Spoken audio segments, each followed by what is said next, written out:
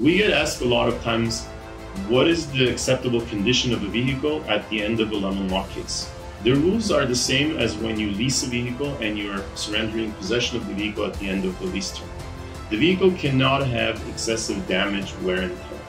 You're allowed to have normal wear and tear, which comes from simple use of the vehicle. However, if there are major broken components, major scratches, and torn out parts, seats are torn out, or other parts that are missing, then the manufacturer has a right to charge the consumer for these components.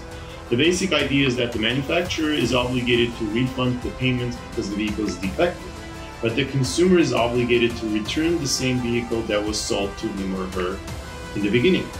The consumer cannot return a vehicle that's missing a fender or has a broken mirror or has bald tires and is not drivable, is unsafe because of these conditions.